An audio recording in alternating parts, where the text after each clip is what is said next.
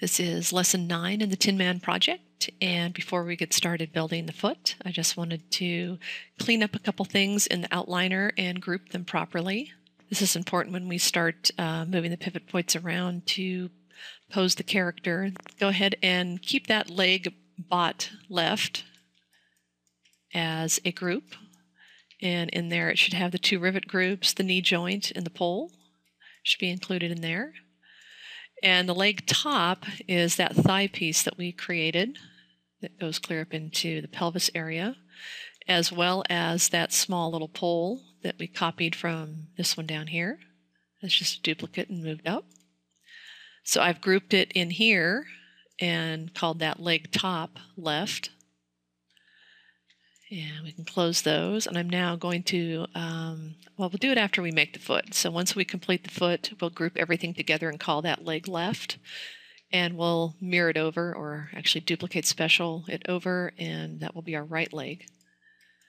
And for the pelvis area, that's the pelvis piece that we created, and we broke it up into a couple different pieces. There's the centerpiece and the ring on top. And those are all grouped together under the pelvis. And I made a couple little changes on here. Just share those with you. So this was the piece that I corrected. I didn't like the lines going through there, creating the kind of uneven surfaces. I also inserted an edge loop through the center of this horizontally, and use that to create a curve. You can see that in the front there, how it's a little bit more narrow in center. So that's the insert I did right there. And I also created a little bit of a recessed area, just extruding the faces inside here. It's kind of a standard view there. So it was just a small detail. I thought it kind of helped the area out a little bit. And I did go ahead and quad off this piece right here, since I ended up not liking those little flaps that came off of that centerpiece that went around here. I ended up deleting those faces, and that left me with a gap right here, so I went back and filled the hole on there, and as you can see from the inside, I just quadded that off. All right. So with all that done, let's go ahead and get started on the foot.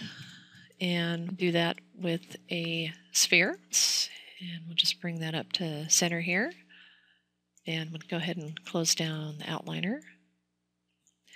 Let's try something like 12 and maybe 8 that way. And we're going to rotate it over like this. So 90 degrees in Z. And we'll position that under here. So from our front view, we can line it up. That centered line right there. We're going to take off all the bottom faces, so I'll do that from here. So I'm just dragging a marquee on the bottom and deleting that. That leaves us with the top part of the sphere, and we'll scale that up. Move it down into place here, scale it up until it kind of fits. I'm going to scale it a little bit in the y-axis so it's a little bit narrower. I don't want it crossing this center line right here. Okay, now that we've got that, and kind of check out the shape from the center here, let's grab the vertices in the front part of the shoe and drag them out to here, as well as these. And we'll pull this group kind of down like that and angle it. And this group, pull that in. I'm dragging marquees around everything. I don't want to not get the ones on the other side. This is probably sticking up just a little too high.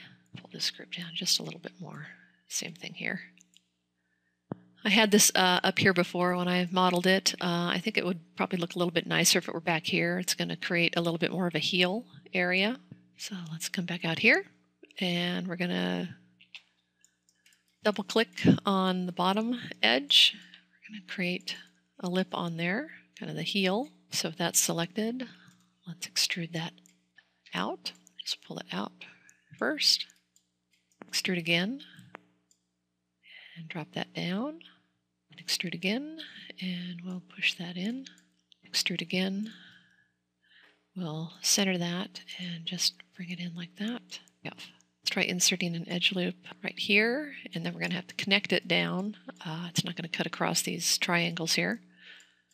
So let's use the split polygon tool. This is actually called, in Maya 2012, it's got a new name here. It's the interactive split tool. So I'm kind of using the old 2011 name still.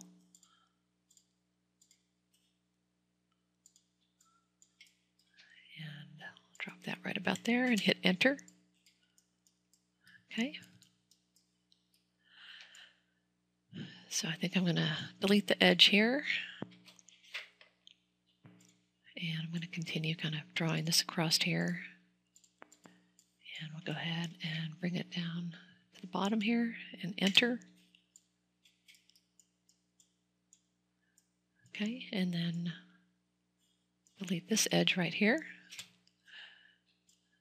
So we still got a little problem here. I think what I needed to do was probably leave this one in place here. Let's just put that back and delete these edges right here. So let's go ahead and delete that one and that one. And just kind of reposition this vertice right here. Okay, I'm going to grab this group here, drag it up like that.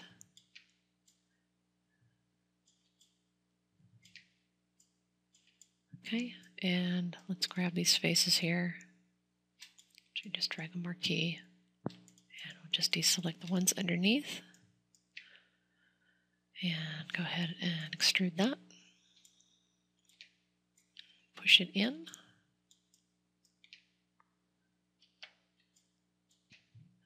And I'm just going to hit R on the keyboard. We're going to scale that in, W, and then kind of push it in a little bit. So it's a little recessed. Let's go ahead and scale it down just a little bit more. Okay, so we've got some extra faces out here that we need to delete. So I'm just going to select those and delete them. Deleting these. Okay, and then we'll reattach these right here. So I'm going to snap the vertices to this point right here. Pop on that. It's kind of a problem with that's a clipping plane problem right there. So I'm going to hold down the V key. You can see that that changes the manipulator right there. I'm going to grab the center one, and I hardly even had to move that. It snapped up to the other vertice. It's going to snap to the closest one there. Same thing here, V on the keyboard. I'm going to snap that into place. And this one here. Same thing as well. So that kind of pulled those up a little bit, and we need to merge them now. So we have to drag a marquee around the two of them and merge them. Merge those, these here as well. All right. So it should look like that, a little indent happening.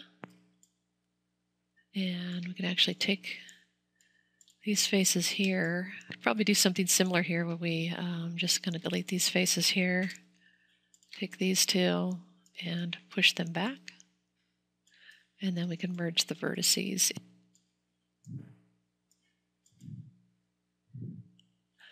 Okay, so let's merge those. Let's merge these. And this group right here. So we've got a little triangle that we created right here. Let's fix that by drawing in another loop right here. We'll correct that in just a second. It needs to actually go all the way around. And I'm going to grab these vertices here and merge them. So that cleans that area up right there. And let's do the same right here. So I'm clicking it on this edge, just dropping it down. selecting vertex and merging those. All right, so let's send an edge loop around here. It's only going to go part way. It's not going to complete the entire loop. And then we will just connect it. The split poly tool. There and there. Okay, so that kind of cleans things up a little bit. Insert an edge loop right here just to kind of hold that in place as well. Let's hit 3 on the keyboard. Take a look at that. Okay, it looks like a little bit of a clamshell. We'll quad that off in just a second there. All right. And we need a couple more edge loops. We need one going around here to keep our heel edge in place. And one here on the bottom as well. And there. So let's hit 3 on the keyboard and take a look at that. It sent one up over here. I'm not real happy with that. I'm going to actually take that out. It was that one right there. So let's fix that so it doesn't go all the way around that way. It's following this edge right here, edge flow straight up. Okay, so to correct that, I'm going to just drop that in here. I think that took care of it. All right. So let's try 3 on our keyboard again. Q to end the process and take a look there. All right. Got a little bit of a area right here that's probably a little bit more recessed than it needs to be. So I'm just going to move it up slightly, kind of round it out.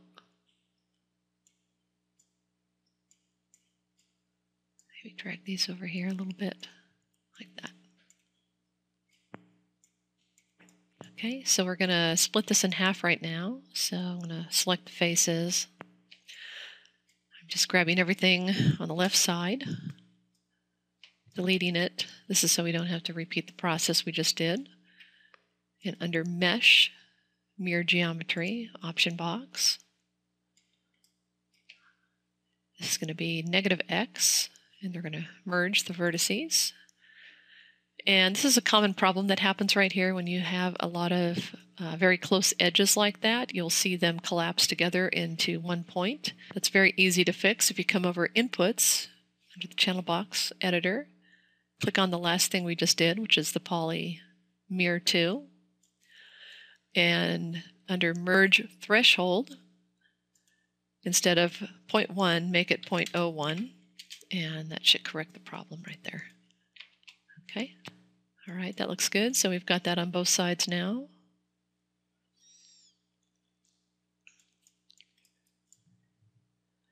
And I don't think we're going to see the bottom. I'm not going to worry about this face missing right here. We'll just insert an edge loop on there. Hold it together. Okay. And that is our foot piece. So we need to create a connection that attaches it to the leg. And I'm thinking it's going to look something a little bit like the wrist. So let's duplicate that, Control D, and move that down. We'll have to move this piece out of the arm group and down here to the leg group, leg bottom. So we're going to rotate that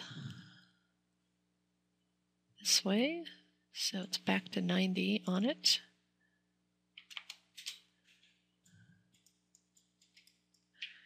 And we'll scale it down so it fits inside there.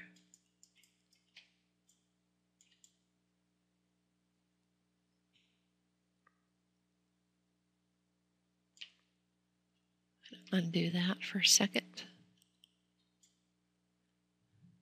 So I just noticed that these are not scaled uniformly right here, so I'm just going to drag and pull down here on the channels and put in 0.5 to correct that, correct the wrist. I think the wrist was the problem there with mine.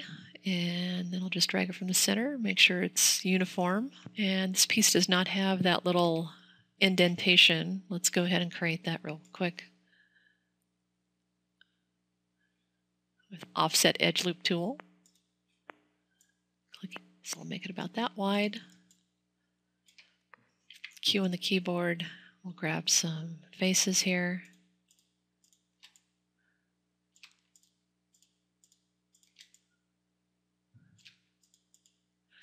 We're probably going to duplicate this one and take it back up and replace the wrist just so we don't have to redo this couple of steps here. All right, so with those selected, let's extrude that, push it in, hit 1 on the keyboard, see it a little bit better. Okay, and we'll insert our edge loops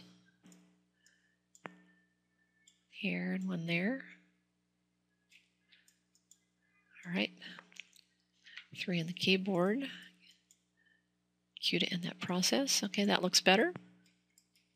So we'll come in here and grab this pole, Control D, and drag that down until it comes through on the bottom here, and we'll have to size it up a little bit.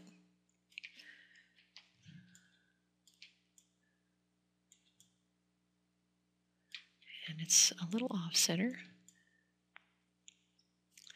The top piece is a little bit off-center. So our front view, line everything up. We've got this one right here. Let's just pull it over.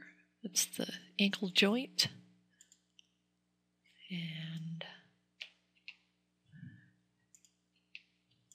just make sure that is sitting in there right. That looks good. Okay.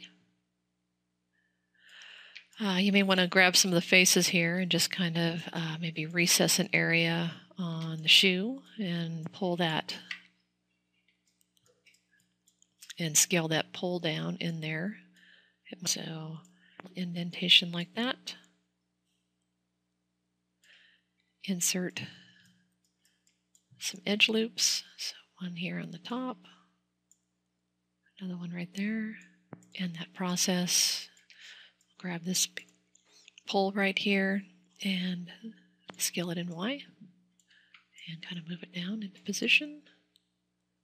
All right, that looks a little bit more interesting. Select the shoe and hit 3 on the keyboard. So there's our foot, and let's go ahead and combine everything in the outliner and duplicate it over. We'll have our legs complete. So we have this arm piece right here. That joint 5, we need to drag and drop that into the leg bottom. Just call that ankle. And I think everything else is in place there. So we've got our 2 leg groups. I've selected them both, and I'm going to group them with Control G. Double click on that group and call it leg left. And we forgot the shoe in there. There's our shoe. Let's double click on that and just say shoe. Drag that into our leg group right there. It should be part of the bottom of the leg, so I'm going to drop it into that group. Make sure it's right there. Okay. So we've got our entire leg selected. So we're going to duplicate special. Close this right here. And we've got it already set up. It should be -1 in scale X. And we'll just duplicate that over. So now we have our 2 legs that are complete. And next we're going to move on to finishing the arm.